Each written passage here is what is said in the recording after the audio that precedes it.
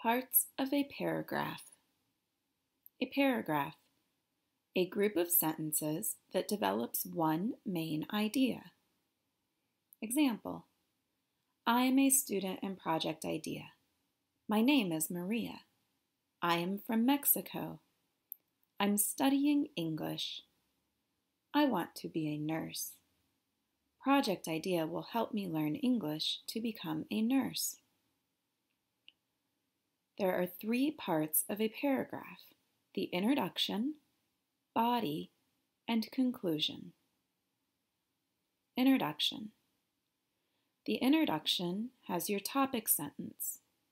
This is your main idea where you introduce your topic. For example, I am a student in Project I-DEA. The next part of your paragraph is the body. This is where you explain your topic.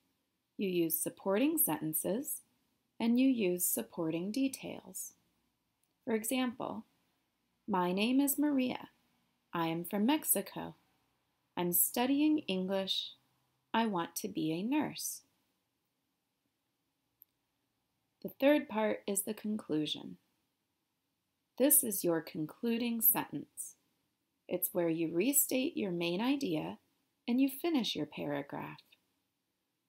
For example, Project I-DEA will help me learn English to become a nurse.